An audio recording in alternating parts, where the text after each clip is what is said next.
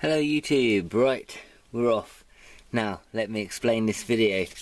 I thought I would do a little talky video really on bargains, model railways, saving money, what to look for, pitfalls, various sort of things when buying locos, wagons, that type of thing, buildings, anything really. Now, where I'll begin, for instance, I'll go off topic slightly, and from locomotives I will go to buses. Now, my layout is non-specific. It's not obsessed with era, it's not obsessed with it's the big four, it's British Rail, it's 80s, it's 70s, it's independence. It's the way I look at my railway is it started off as me wanting to build a train set with trees and things so I could play with my toy trains. So if I'm going to get round that in a legitimate way, then my scenery is fairly nondescript. The buildings and things could transpose over many eras, and the locomotives, provided I ran two that were similar, it could be a certain age with a preserved railway line. At that point I can run anything on that one because preserved railways have lots of different eras, so it could be a nondescript preserved railway, therefore I can run whatever I want when I want, and it doesn't interfere with any of the die-hard, should we say, the more fanatical of us. So on to buses and bargains. eBay. Other auction sites are available. Is it worth the risk? Now, this is the point where I would pull out a completely smashed bus and tell you, don't do it. However, here we have an EFE. It came boxed. Now, to be fair, the box was smashed in quite a bad shape. These are the ones that come in the no, it's not EFE, this is the Corgi original omnibus. Apologies. These come in plastic cases. Have I got one available to show? Let's have a look. Let's stack them over here. Right, here's what they should look like. Solid box shape. I won't show you the one that it came in because I don't want to sweep it up again. But needless to say, it was still screwed to the base, so thankfully the vehicle itself has come out of the post unscathed. It's completely unscratched, it's as new, and if you're like me and believe things should come out of boxes and be enjoyed, then that's a good condition for it to arrive in. Now, how much did it cost, you say? Now, free postage, so we can eliminate that out of the argument. I believe this one was free postage. It was an auction, starting price of 99p, nobody else bid on it, I won it. A brand new bus for 99p. Now, it is a Bradford City Tramways bus.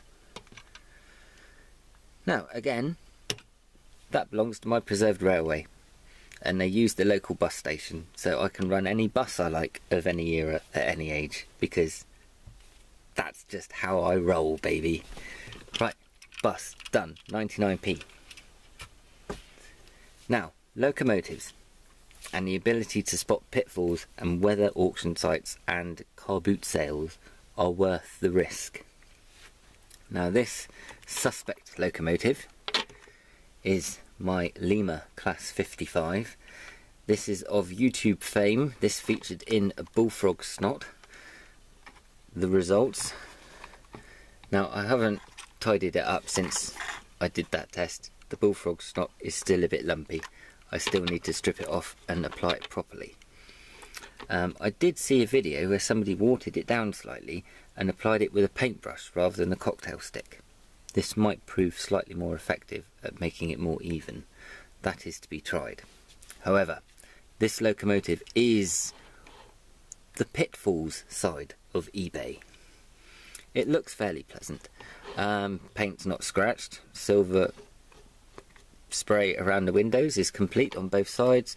Decals, well, it's sprayed on really. Not too bad at all.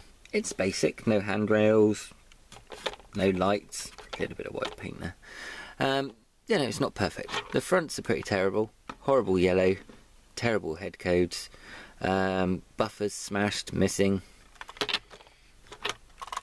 and that side all smashed, wrecked, missing, nasty Lima bogies. Anyway, that one was, we'll say, £20. It didn't run very well. It wouldn't pull the skin off a custard. Give it an incline and it would just, well, it would curl up and die, really. It wouldn't even attempt it. It would just slip and slip and slip. It couldn't pull coaches at all in a straight line on a level ground. Hence the bullfrog snot video. Now it will pull virtually my entire layout round my layout without any issue, apart from things fall off because it's just too long. So once I've sorted out the bullfrog snot, that's fine. However, internally, I'm not going to take it to pieces. I can't be bothered. See the other video for that. The wiring was terrible. There was bits of wire just twisted around the points on the Ringfield motor. There's no soldering. It was all falling to pieces and a mess. So I cleaned all the carpet out of all the axles, cleaned the wheels, cleaned all the cogs on the Ringfield motor, made sure they all went back in the same place that they came out. Just give it a really good going over. And like I said, now it grips because we've got rid of what was broken Lima traction tyres. Once I get the bullfrog snot level and do that correctly, and replace the buffer beams, in theory it's absolutely fine for 20 quid, but a lot of work will have to go on still. Now, the comparison. Airfix. Not everybody's cup of tea, one would think. I'm not 100% sure of the time scale of manufacturers, so I won't be able to give you a timeline of when Hornby started, finished, Triang started, Playtoy started, Mainline started, Airfix started, Hornby as we now know it now started, Bachmann, Lima. I haven't got that sort of information. However, Airfix to me seems to be around the 80s type of, after Triang stopped making the lumpy wheels and went to Hornby Railways, should we say. Still the old Hornby, but you know, with the thinner wheels and the ability to navigate Pico points, for instance. Airfix is around that era. I would class them the same as Mainline.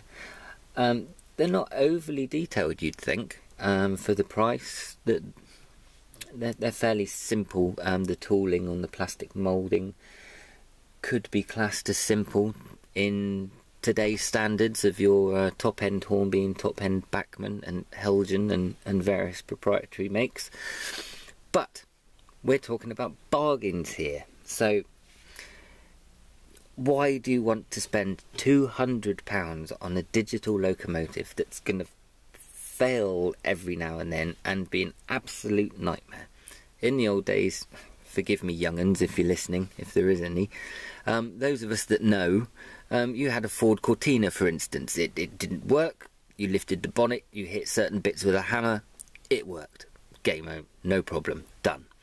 Nowadays, all your cars, if you have an issue with your motor vehicle, if you haven't got a laptop or a garage that's got hundreds of thousands of pounds worth of top tech, you won't know what's wrong with it, and it's all a right pain in the... Thank you. So, digital locos. I have some subscribers on my channel who've got very interesting videos on latest Hornby models that are digital. I can't remember which class it was, possibly the 20, not too sure. But comes with an astronomical printed circuit board with resistors and all sorts of mess that I don't understand soldered onto it. And this gives it the DCC ability to turn certain lights on and off and change direction and possibly make noises at a later date, and various other things. Interior cab lights, it all looks lovely, but from what I've been watching on YouTube, it's absolutely terrible. It completely fails, things don't work. It's possibly the worst Chinese manufactured Hornby ever. Your man's had many replacements and each one of them has failed, and in the end what he's done is he's completely stripped out the DCC abilities, completely stripped out the lighting, put the circuit board in the bin and basically just wired it analog styly back in the day, and it works fine, runs lovely. No lights, but what would you rather have? You know, a flash loco that does 10 feet or a not so flash loco that will make it all the way around your layout with the train it's pulling. Far more sense. Right, so back to Airfix. No DCC, no flashy lights, no high detail, no driver, no interior cab painting. Let me show you. Here we go.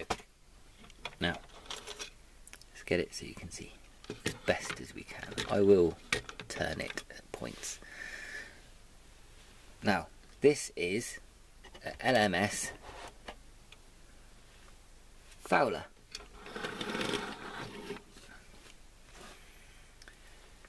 Now, it seems to be permanently connected with a metal bar and a rather crude wire.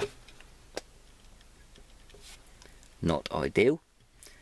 Big fat silver Airfix stroke mainline wheels. Not an issue because the gauge between the flange and the edge of the wheel is absolutely fine for pico points and modern layouts.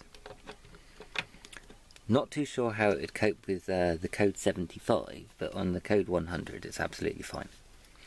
No scratches, not a speck of dust on it. Perfect all the way around. Nice, bright, somewhat fake, but nice bright red on the back. Hoses, clips, all buffers. Printed cab interior, very pleasant. Metal handrails, not the moulded plastic trying inferior horrible things. And even a nice one on the front. More hoses. Simple, but clean. You can tell that's a steam train. It's red, it's black, it's got its number, it's got coal. Gears, nice. Fine detail. Again, £20. As new. Tender drive. Some feel that's inferior. It might not be as powerful as today's locos, but you know, if you've got £1 million, you can buy whatever you like. If you live in the real world, you have to pay peanuts for your hobby because it takes you a while to save up for things. Even minimal locos take a while to save up for. But that's the locos. This one is very good. I took it out of the box, put it straight on the layout, touched the power, minimal power, and it ran straight away. Perfectly smooth start. It is Airfix, so it's a little bit noisy, but it's absolutely fine at slow speeds, and you don't want to race these things anyway because you'll kill them. But it's not even been run in yet, and it still runs lovely. Now, wagons. What do you do with wagons? Things to remember for wagons. You can buy cheap second-hand wagons all the time, but be wary. Check the make, check the wheels. Depending on what layout you've got, depends on what ones will run. I mean, it goes the same with the locos and your coaches. But wagons, with them being so small and light, will bounce very, very easily. Now, here we have a old Triang truck. There we go. Now, this one here, absolute peanuts to buy, not an issue, barely worth discussing. In fact, it came with something else that was even just as cheap. That's absolutely fine. The detail's fair. but it is old triang. So the issue is these big old wheels. Now this one's not too bad. I think these might come out. But a lot of the triang coaches and wheels have the axles through the boxes, right through the wheels and through the box the other side. They're preventing you from changing it for a more modern type of wheel.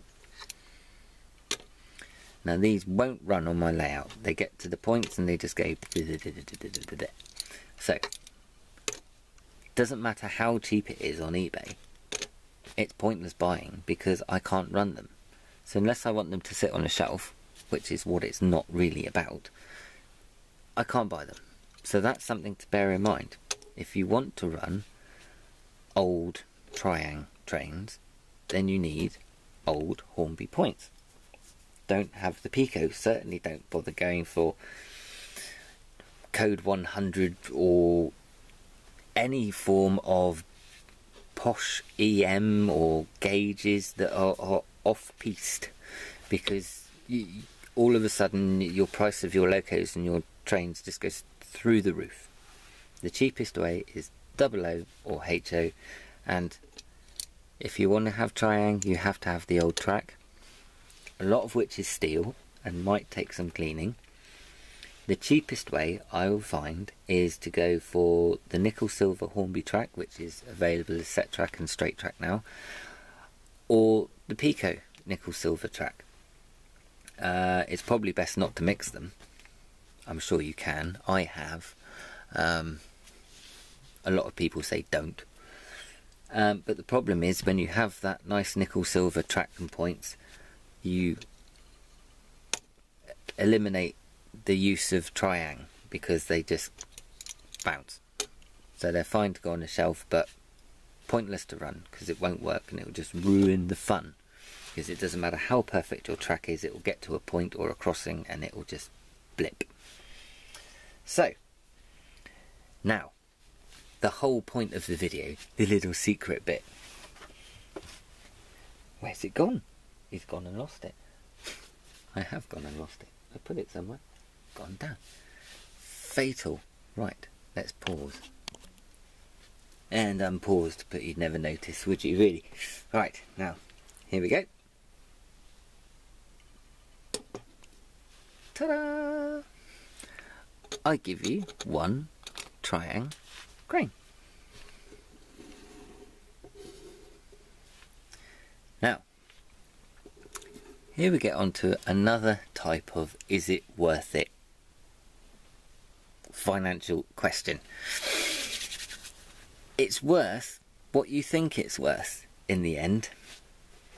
Now for me, this being triang,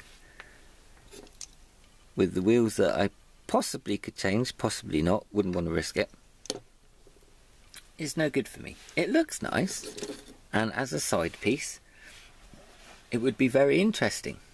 Now, I did butcher one in a previous video and place it on a station. Let me get it. And as if by magic, it appears. Right, this one I glued to a bottle cap and stuck on my station or loading area so it would rotate and do its thing. Now, Mr. David Atkins in Canada, one of my fellow subscribees, informed me that this is a well sought after model and he hopes that I could repair it to its former glory. And he said that he would rather much like one. So, what I did is I found one. And this is where we get into the price of, is it worth it? Now, financially, for me, that could have been 50p. And it's just would have sat on the side of the layout. Maybe we would have painted it with lots of rusty paint. Or maybe I would have took it to pieces and put it on a station. But to somebody else, this is worth quite a lot. Because they've always wanted one like this. They're hard to get. And to me, that means this is worth far more to somebody than it is to me. So they would probably pay quite a lot for that. But because it cost me nothing, really, I'm going to send this little beauty over to David in Canada. So it's going to go all the